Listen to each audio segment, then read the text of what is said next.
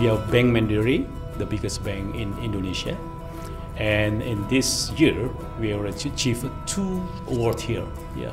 First is about most effective short-term programs, and also best environmental and sustainable programs. Our results in this program, the CSR programs, is very, very good.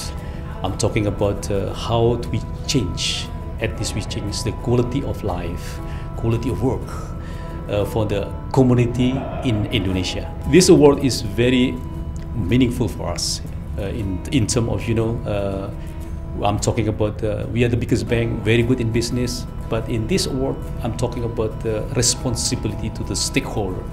So we are doing like balancing between business and corporate social responsibility. And of course, this award will be put by the bank as one of the achievement, very good achievement in our banks.